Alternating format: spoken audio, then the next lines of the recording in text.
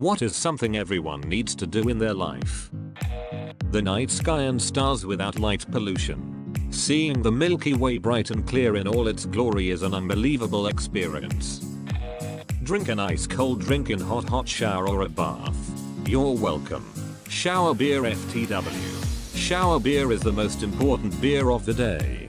Go to have that healthy breakfast to get you going. Bacon and eggs in shower would be shit. Just try to do 30 minutes of creative work a day. It is good for your mental health. What counts as creative work? Writing, cooking, singing, playing an instrument, drawing, knitting, basically anything you can create. Make a baby? Realize you cannot compare suffering. Everyone is missing the point. It's not that you can't compare suffering. The issue is that you need to keep it to yourself. If someone comes to you for help, it doesn't matter how inane their problems are from your perspective. And it doesn't matter how much better or worse that person may have it than you. Some people don't know how to handle things that we may have experienced. It doesn't mean that you're any better than them or any more mature than them just because you had worse experiences.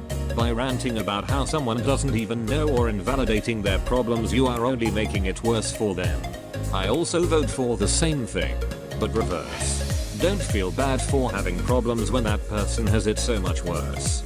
Guilty of doing that to myself a lot, since a lot of my anxiety is somewhat irrational or over minor things, like hearing an airplane pass by overhead, or people yelling over silly things. If you convince yourself that your suffering isn't valid just because you can't handle as much as some other people can, you'll only wind up more miserable. Thank you so much for saying this. I just had a conversation with my best friend last night about this. She's filing for unemployment. I have a stable job and resources, but I also struggle with severe depression and anxiety, so my brain is a mess these days. I'm on an endless loop of anxiety, gratefulness, guilt, repeat. I appreciate reading your comment more than you know. Workout. It does so much not just physically, but also is great for our moods. Even people with physical limitations can adapt some kind of workout to their body. I agree. I feel emotionally better after I get some kind of exercise. Same here. I've started going back to the gym, at work, in a remote camp, and I feel like $1,000,000 after my workout. Since I've been out of work with the whole quarantine thing, I've started running most mornings. I feel like I have so much more energy throughout the day now, which seems weird. Learn how to cook.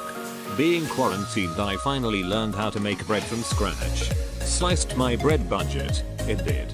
The amount of money you've got has risen, hasn't it? Oh, you know they're saving lots of dough now. Know that not everyone knows your backstory. Know that not everything someone talks to you about is about you. You learn when you listen. Also, the corollary. You know very little of the backstory of almost everybody in your life. Also, you can't assume that people want to hear your story, or that they want to talk about theirs. Also, not every character's backstory is worth making a movie about. I'm looking at you, X-Men. Be nice to people. You never know what is going on in someone's head, and a little nod to salute a stranger could cheer them up hugely. Question everything. Think about why you are the way that you are as a person and how you affect others around you. But why? Why not? Thinking is free. Why make it free? Dig a hole. Like actually, I started digging to get to some cables, but it feels so good when you've accomplished it and the pile of dirt is huge. I regularly dig holes, mainly during conversations in large groups. City worker alert. Put shovel in ground, yeah, that's good for a couple hours. Confront someone who hurt you. Stand up for yourself. It's an incredible feeling, even if the person doesn't understand what you've gone through. If you have anything left to say to someone, do it. It will be off our mind and you'll feel 100 pounds lighter. After hating arguments, confrontation my entire childhood, I'm surprisingly learning as an adult that a bit of anger can be a good thing. You stand up for yourself. You state your opinions more solidly. It's not bad to have a bit of confrontation in your life. It actually helps you learn and grow. Never would have thought it. I saw anger as an irrational thing that just stops people from having reasonable conversations. And yeah, it can still do that if you take it too far, but a bit of anger can be quite healthy. Think for themselves. Seriously, easier to have the government or a religious institution do it for you. Brave new world basically. This is the wrong platform to be preaching this, lol. Go back and play old games you haven't played in years. Form Year was the Robot Wants Flash game series. Right before quarantine, I was over at a friend's house and I was able to reconnect with my old Halo squad. Good times. Go through disappointment, grief, rejection, humiliation, and heartbreak and realize they are still alive and moving forward. Slowly come out of the worst part and start to recover, and learn to stop being afraid of all these things. Start to open up to more things in life. I've gone through each one of those and hopefully that'll be it for me. No thanks to any more. Being all of there and not moving forward, not recovering. Don't go through all of this if you don't have to, trust me. Shut up and listen. You'll be surprised what you can learn by listening. You've got 2 eyes, 2 ears and 1 mouth. Use them accordingly. Unknown source. That is I forgot. You've got 2 eyes, 2 ears and 1 mouth. Use them accordingly. Epictetus. Travel solo. At least once. I'd rather travel with a Wookiee. I can arrange that. I'd recommend everyone try it. But I've done plenty solo, and plenty with others, and I definitely prefer traveling with others. Here's why.